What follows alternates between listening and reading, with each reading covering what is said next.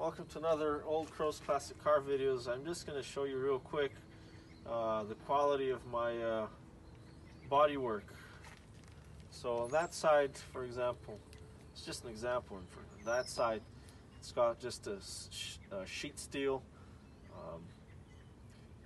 for the inner fender, and here I actually replaced it with the 1/8 of an inch or maybe 3/16 pipe, so which allows me to do this.